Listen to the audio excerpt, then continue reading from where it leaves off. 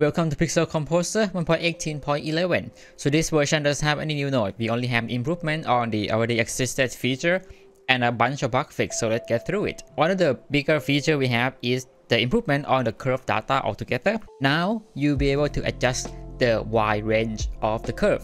So by default or in the older previous version, the wide range is always from 0 to 1. But now in this version, you can adjust it to any number you want. You can make it go from -1 to 1. You can make it from -10 to 10 or whatever.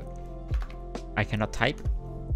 103, sure. However, when you're hovering on the curve, you're gonna see that the y will still be percentage. You can also change that by right-clicking and then click on show values. Now it's gonna show all the absolute y values. Then we have a general improvement on the GIF reader, so it should be faster and it should be able to read more type of GIF. So there's some GIF file that when you load into Pixel Composer, it actually broken.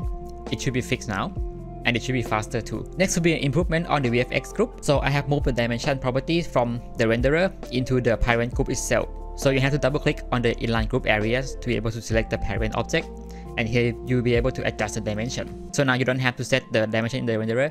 It's gonna use the group dimension automatically. And the spawner node will now be able to use the relative unit as well, and this will be relative to the group parents. There are now also two new properties for the particle and the VFX spawner: the base speed over time and the rotational speed over time. So the over time here is the over lifetime of the particle.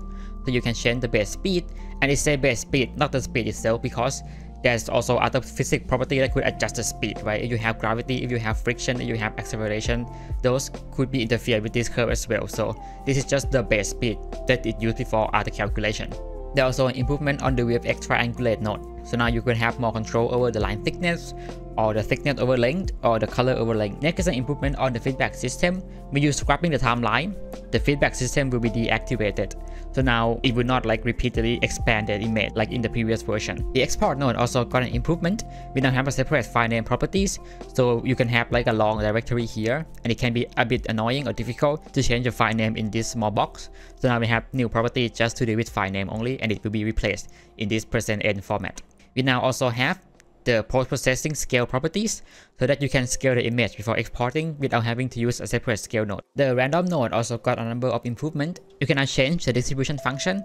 So by default, it's going to be uniform. There are also other random functions that you can add as well, including a custom one where you can define a distribution curve that you want. Then we have a shuffle mode. Now you will have more control over shuffling. You can have it shuffle every frames, every end frame. You can have it based on trigger or based on other properties. There's now also a smoothing property that you can use to smooth out the randomization.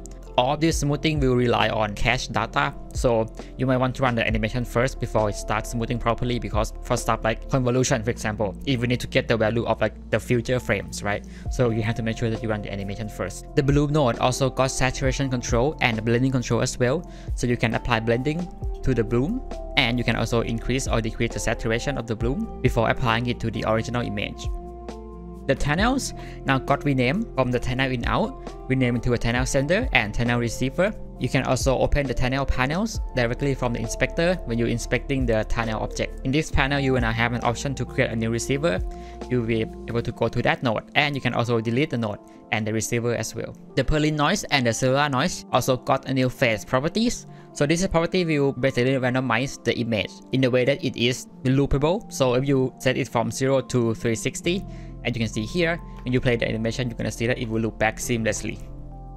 And canvas node also got a lot of new improvement. The fill tool now will be able to select the background. So in the past, the fill tool will ignore the background completely, so the background property here. But now there will be option to use background, which is on by default. It should include the background in the flood fill algorithm. The isometric tools now have an outline, which make it easier for you to see the shape that you are drawing, especially when it's overlap with each other. We now have the new gradient tools, which allow you to create a gradient. You can also apply some dithering as well. And we have pattern tools, which allow you to apply a preview pattern directly on the canvas. The resizer tools also got an improvement as well. So first is that you can input the target dimension that you want directly in the text box up there. You can also move the crop area, and there's now a tool for you to align the crop area based on different position on your original canvas. And next will be an improvement to the user interface. So first with the hotkey menus. So when you right click on some menu, there will be an option for you to edit the hotkey. Now you can also reset the hotkey as well if you already adjust the values. And on the topic of hotkeys, I also add the hotkey adjustment menu to the Note 2 as well. You can right click and then edit the hotkey, and you can also right click on the action button down there in the toolbar as well to change the hotkey of those tools. When you're using a Note 2, you can now also press A to reset to an empty hand.